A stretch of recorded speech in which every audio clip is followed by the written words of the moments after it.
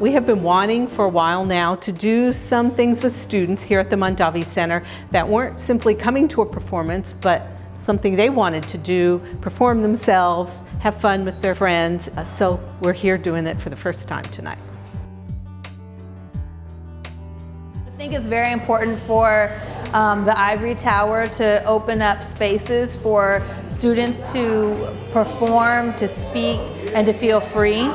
So much about our education tends to block our voice. We believe that everyone is the author of their own life, and that's the basis of being an agent of change. So this is about a liberatory education that sets all people free through community.